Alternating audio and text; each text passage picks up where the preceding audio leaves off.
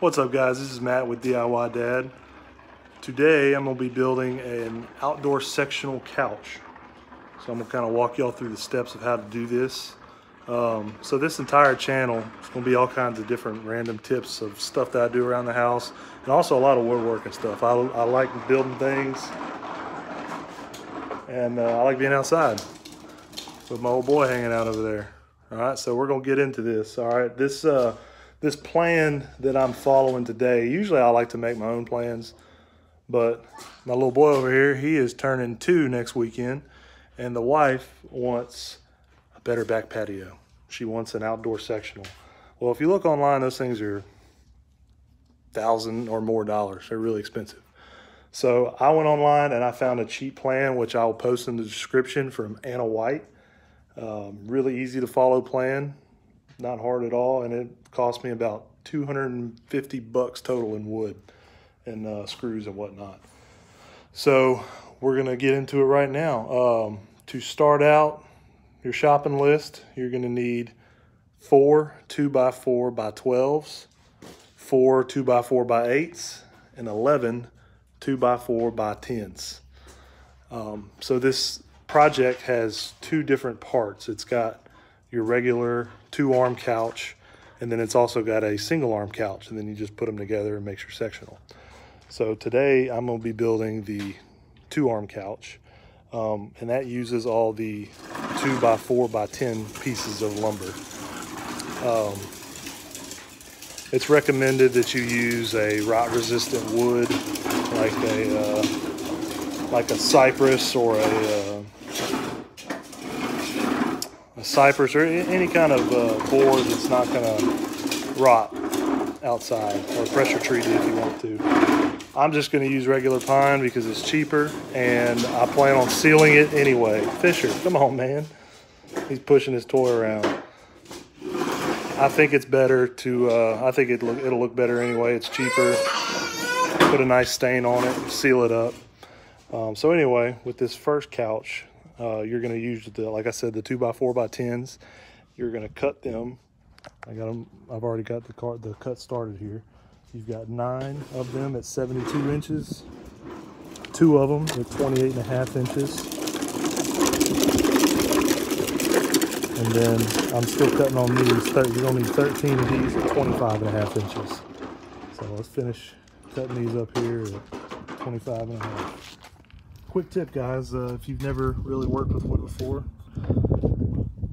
I'll kind of show you something about these lines that you draw here. So I measured out 25.5 inches from that end over there, and this is the line I drew with my square here. Okay, whenever you go to cut this, if you cut exactly on that line, you're going to be by an 1/8 inch. All right, why is that? You got to take into effect the thickness of your sole. Right, it's about 1/8 of an inch or so. So, good rule of thumb, if I'm measuring from this end over here, and right on that line is exactly 25.5 inches, I want to make sure the edge of that blade is on the left side of this line. Sorry about the noise. He's just having a good time over there. Make sure that blade is on the left side of this line. That would be this side of the blade. Right here. Make sure that's going to be on the left side of the line. You'll have it perfect at 25.5 inches. You want to look just like that. Let's lift this up for you here. Yeah, just barely on the outside of that line right there. That's what it should look like. I'm gonna have to turn on the video. I can't do this with one hand. So next thing we're gonna do, we're gonna build our frame. You're gonna need 5 of the 25.5 inch boards and 2 of the 72 inch boards. So I've gone ahead and I've attached the 2 end pieces. They go inside of the 72 inch board. Thank you, man. And it's easier if you go ahead and just connect all of these 25 inchers to the board before you connect the other 72 inch. From this board, you go over 17.5 inches and put yourself another 25.5 inch board. measuring from this outside board again, you go over 35 1/4 inches to put the middle board. From the other side, you do the same thing, 17 1/2 inches for one, 35 1/4 for the other. Once you get those on, pop your other 72 incher on, measure, make sure those are in the right spot. Some of them might be warped, you might have to move them and secure them. One other thing, guys, always glue your joints. I've got glue inside of there. I'm gonna glue every single joint that I screw. Whenever you screw, you glue. Remember that. I'm gonna go ahead and get this frame built and I'll get back. Another quick little tip, guys, whenever you're measuring your lines here for your little stud metal pieces, it's really easy if you just go ahead and measure out that 17 1/2 and make you a little mark. I don't have a pencil right now and I didn't feel like looking like one. I always just use a screw. Just rub me a little line so I know my board is going to go on the inside of that line. I measured again for my 35 1/4 right here, and then I measured from that side my 17 1/2 and 34 1/4, and if you look, that's going to be the perfect size we need for a 2x4 right here in the middle, so we know our measurements are right. Also, guys, forgot to mention the screws I'm using. I'm just going to use some number 9 3-inch deck screws here. You can go super nice with it and pocket hole drill it if you want to, but I just didn't feel like doing all that, so we're just going to use deck screws here and it's going to work just fine. And there it is. That's our frame. When I put this 72 incher on here, I just screwed it into the 2 end boards. And then before I screwed it on there, I put glue on each one of the ends. So I just laid it on top, screwed in the 2 end boards, and then I measured my marks over here just to make sure I was even as like the other side. And then just screwed those in. Very easy. And one angry baby. Next thing you're gonna do, you're gonna put these arms together. You need 2 of them, obviously. It's a 2-arm couch. Very simple. You just take 2 of your 25 1/2 inch boards. It will be your legs, and then the arm itself is one of the 28 1/2 inch boards. You're gonna make 2 of those. I've already got them put together, so we're about to move on to the next step. Next thing we're gonna do, we're gonna put a little brace on the inside of the arm leg assembly here. You're gonna measure 14 inches from the bottom of the leg to the top of this board. So that's 14 inches right there. I just marked me 2 little notches and then I lined it up. And you know, looking back on it, probably would have been easier to put that on first and then put that top piece on. So to each his own. It doesn't really matter whichever way you want to do it. It's just easier since you're gluing it. You know, smear the glue all over the sides, trying to shove it down in there like I did. But nothing a simple paper towel can't fix. We'll do that to the other one now. Also, I don't know if I mentioned in the last clip, but the brace board is one of your 25 1/2 boards, and it should fit perfectly inside, just like that. Alright, so after you get those braces on, next thing you're going to do is you're going to attach this 25 1/2 inch board right snug underneath the brace you just put. Square it up on the edges. It's going to be a tight fit. I had to use a hammer to get it good in there and where I want it. Put 2 screws in there, make sure it's good and glued. This is going to be structurally important as this is where your frame is going to screw into. So I'm going to make sure that's good and strong. Go ahead and get that other one done real quick. We're going to put the frame on the arms. Alright, next we're going to start attaching the frame to the legs. Best way to do this, especially if you're by yourself, is just to lay it on the side and match up the 2 ends. Now, you never know, these might be off just a little bit, and if they are, your table is going to rock. So what I'm going to do, and what I recommend you do, is measuring from here to here, and make sure you have that same leg distance on the other side. If you don't do that, it's either going to rock or it's going to look cockeyed. It just ain't going to look good. So I use 3-inch screws here. Be careful not to drive them in all the way because they will poke out just a little bit. And they are, but you're not going to be able to see it, and it's not enough. Like I'm rubbing my finger on the back of one right now, and it's not even cutting me, you know. You can't really see it. so should be all right. Just make sure you don't drive them in all the way. Glue it real well, and I tend to go overboard with screws. I just like to make sure that everything's secure. Go ahead and get the other side over there, and we're almost done here. A lot of it done. Getting there. Just got to get the back on it and the slats for the seats. As you can see, it is stable. It's not rocking at all.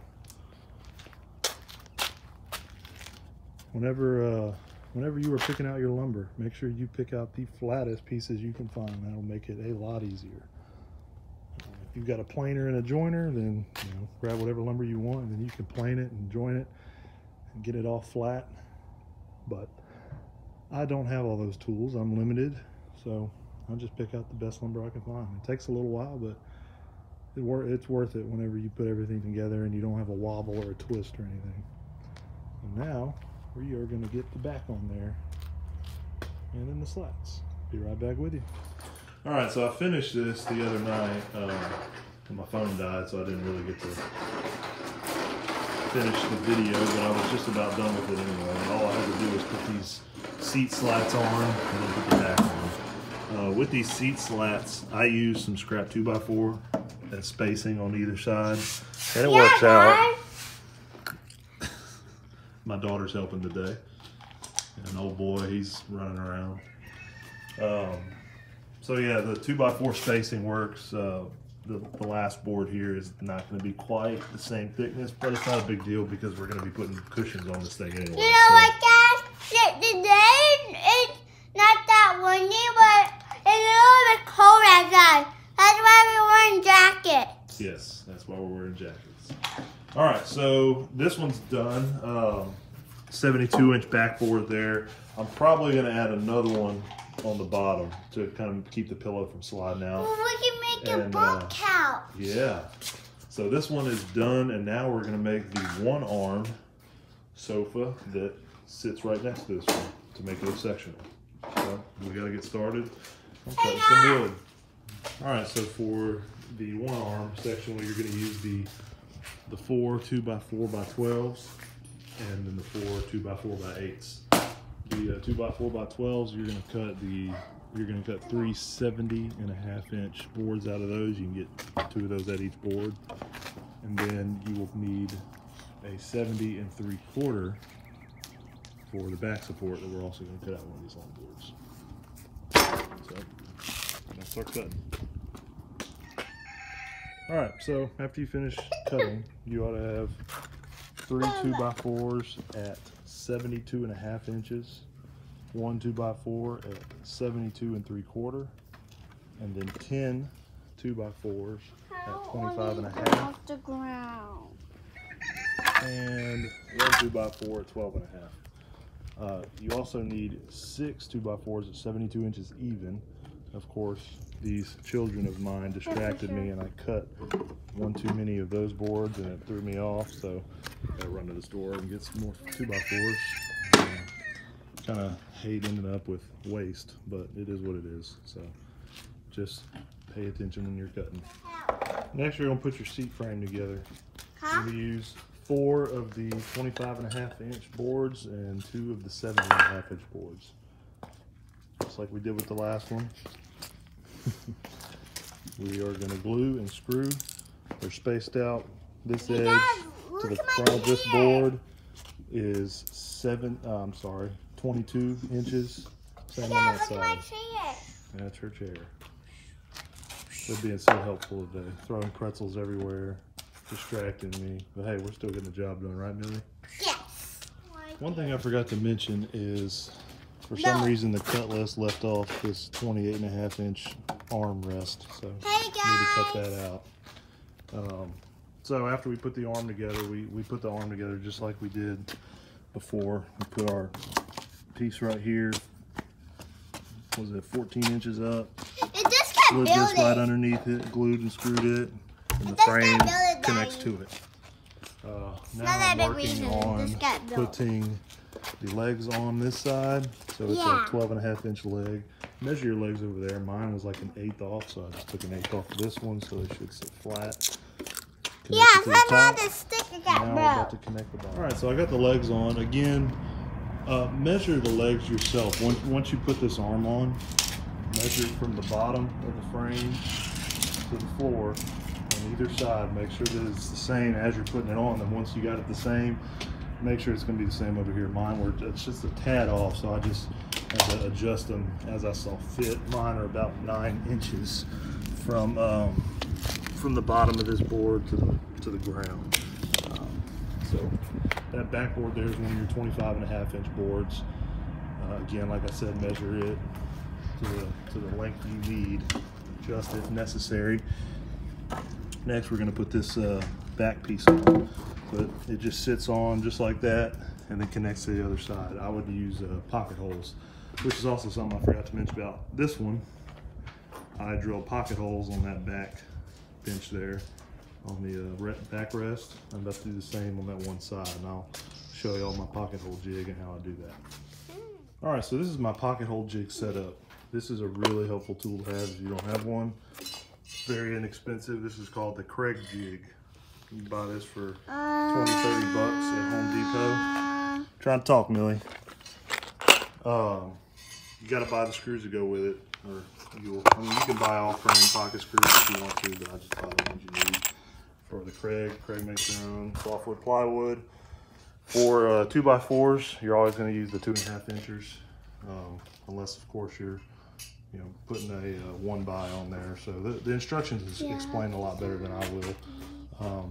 Basically, you set this for the thickness of your board, and it comes with a little measuring tool that is in my box. But I know the thickness of this 2x4 is going to have it set on the 2.5-inch setting. If I do, I've never used a smaller one. If I'm using 1x's, then it'll be on the 1/2 inch. As you can see, mine's taped up. It's been used a lot. I need to get a new one. Anyway, so it really just works. You get the special bit that comes with it. You also set this little throat on there for 1.5 inch. It just slides in, and start drilling before it hits the wood and starts the hole, and boom, you got 2 pocket holes. And it also comes with a long pocket hole screw driller bit, and that's it. There's nothing to it. I use this thing all the time. If you want, you can buy the $30 clamp that goes with it. This is just a little $3 clamp from Harbor Freight, and it works just as fine. In fact, I think it works better. So definitely recommend getting the Kreg Jig. I'll put the link in the description for it. They've actually just come out with a better one. It's like 150 bucks, but I will be getting it soon because it's worth it for sure. All right, I'm gonna go ahead and drill these holes. Are you about to That's all there is to it, guys. Nice pocket holes. Screws will go right inside of there and connect flat up against the board you're trying to drill it to. Very simple. All right, so after we put the pocket holes on, went ahead and finished putting that backing on, and then you just put the seat slats down. Again, just like the other one, I spaced it out with a 2x4. And I feel like I went a little overboard with the screws on this one, 2 in each. I mean, they're not moving, so I put 1 in each of these. That's not gonna come out. I didn't even glue them. I'm not worried about them as much. But everything came out perfectly. I think the one thing I'm gonna change is this board here. I'm gonna flip it up to match this one over here. That's the only thing that I see. Everything else came out perfect with this thing. It looks great. All I have to do now is go and find some pillows. If you build directly to these dimensions that I did here, it's gonna be about a 24-inch pillow, and you're gonna need, let's see, 3, 4, 5, 6. You're gonna need 6 pillows. If you build it to your size, you're just gonna have to measure and figure out what you need. Back pillows, we don't have those yet, but depending on how deep yours are, ours are about 5 inches deep. So we need about a 10-inch or so tall pillow. So we might have to find those online somewhere. But anyway, that's it. I don't have this connected right here. You can move it any way you want. If you'd rather it be more connected to each other, then you can obviously screw them together, but I think it's fine just how it is. So anyway, that's it. Hope this was helpful. I know my video making skills aren't the greatest. I'm kind of new at this and I'm just using my phone. But if you have any questions, just let me know. Very easy build, and it's gonna look great. I'm gonna stain it, I'm gonna varnish it, and I will put a final video up when I have it set up on my patio. And this is it, guys. I actually finished it a few days ago, and just haven't had time to come out here and show you the finished product. As you can tell, pollen is falling in our area. It's already pretty dirty, but it's holding up good. I put a stain on it with a clear coat of polyurethane, and it looks really good out here. One thing that I'm going to say is that you need to add a 2x4 right here for back support, because these pillows just like to slip out from back there whenever you lean on it. Kind of a design flaw in my opinion, but easily fixed. I've got the 2x4s to do it, I just need to do it. Other than that, very, very simple. Only $250 in material. The pillows are quite expensive. That's what I did not realize, how expensive pillows were. They cost us close to 400 bucks probably. I mean, they ain't cheap, and they're really not that comfortable either, and they're all pretty much have the same feeling in them. We got these at Lowe's. So again, you know, you could build yours to whatever specification pillows you want. If you don't want this many pillows, then knock it down a few feet. Other than that, that's it. So hopefully my video was somewhat helpful. That was the first one I've made building something. So I gotta practice and get better at it, I know for sure. Anyway, let me know what you think. If you have any questions, let me know. Catch y'all next time.